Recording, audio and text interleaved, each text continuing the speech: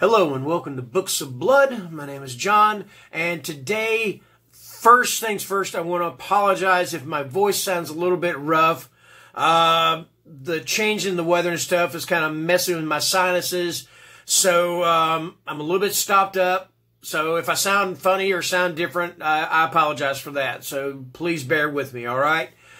So anyway, I'm going to be doing a book review for the horror anthology In Darkness Delight, Masters of Midnight. And this is edited by Andrew Lennon and Evans Light. And I do believe they both have short stories in the collection.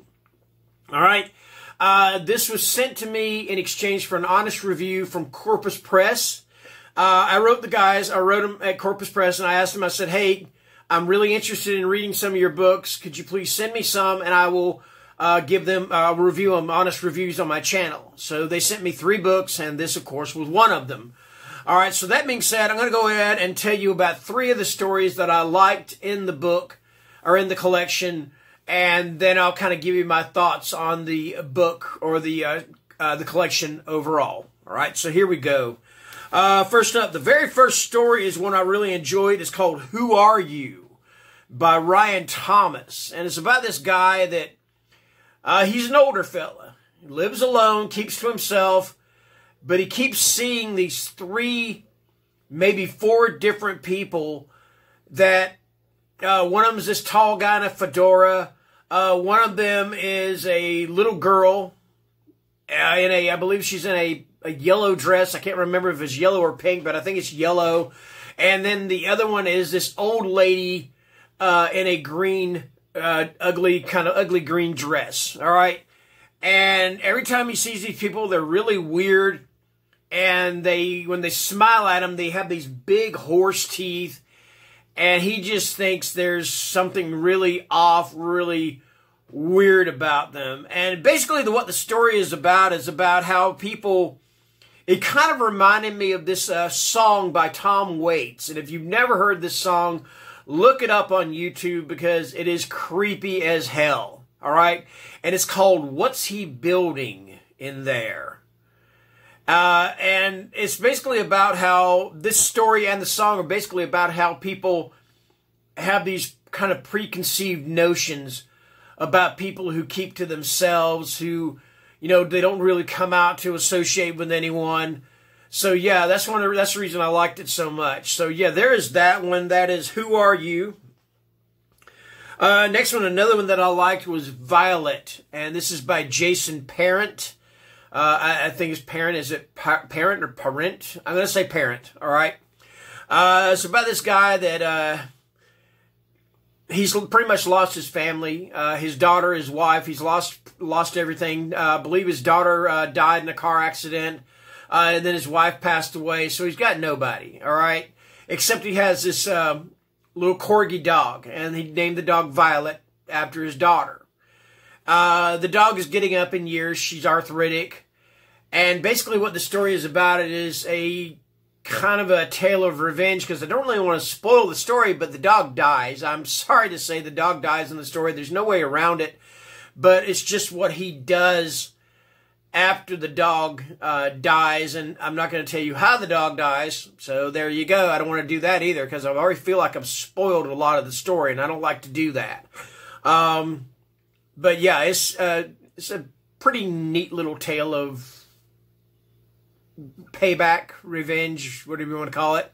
Very short one, too. It's only probably about 7 pages, maybe 8 pages. So there you go. And finally, the last story in the book is, hang on a minute, let me get to the thing so I'll know that this is kind of a long title. All right, so hang on one second here. 1,000 Words on a Tombstone, Dolores Ray. And this is by Josh Mallerman, who of course wrote the Bird Box, Unbury Carol. Was the one he wrote? Institute, I believe it was called.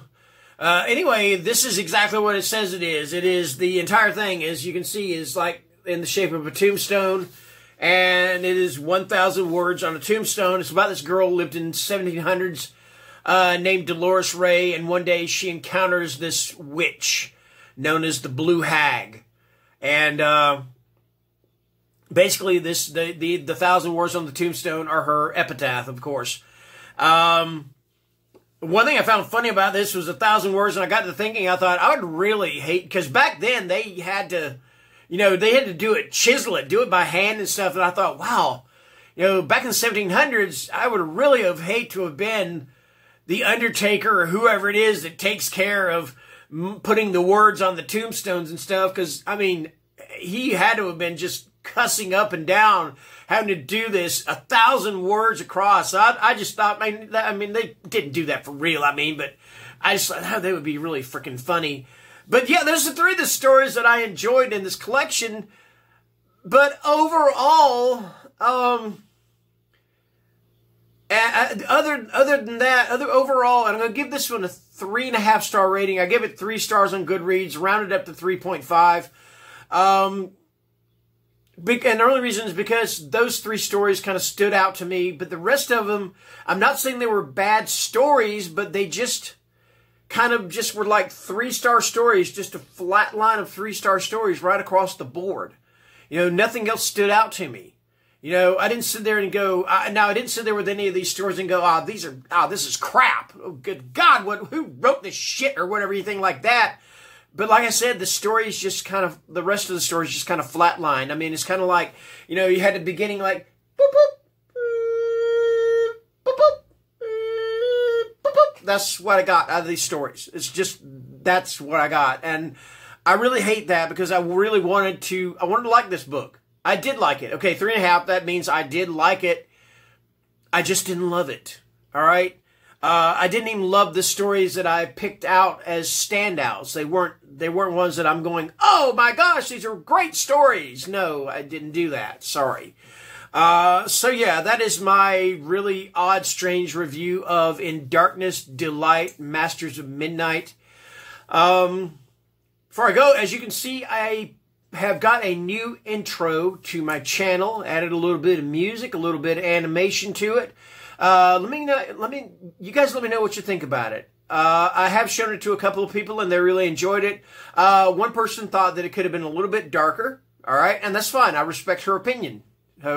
And she's awesome. I'm not going to say who it is because I don't want anybody going, how could you hate this or something like that? But I don't want people doing that to her because I've got a lot of respect for her. All right.